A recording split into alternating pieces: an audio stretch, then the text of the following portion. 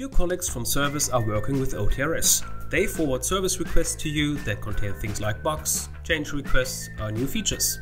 Now you have to transfer those tickets to your team's JIRA so they can start working. But this raises some questions. Do I have to copy everything manually? Are any related issues already filed? How can I access more detailed infos directly? Our little add-on PrOps can answer those questions for you. Simply add the gadget to your dashboard, search for PrOps, press Add and configure the gadget as you like.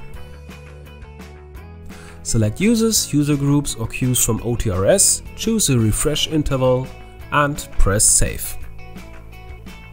Now you have the gadget installed on your dashboard. This is the main view on your dashboard with one PrOps gadget installed.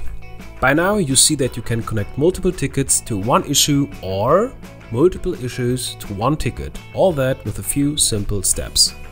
With a simple on-type search feature you can quickly find your desired ticket you want to work with.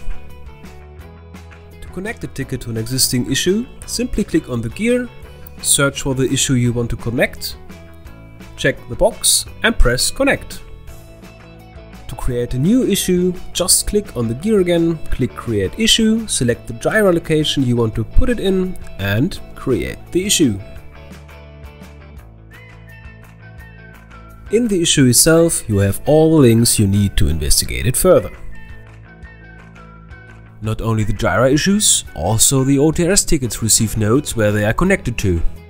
In the backend you have multiple configuration possibilities like defining user roles, add or remove columns in the gadget, define custom fields, change the color of priorities and even renaming the columns themselves. Thank you for your attention and try it out on the Atlassian Marketplace. Feel free to visit us on our homepage. Your team, greenique.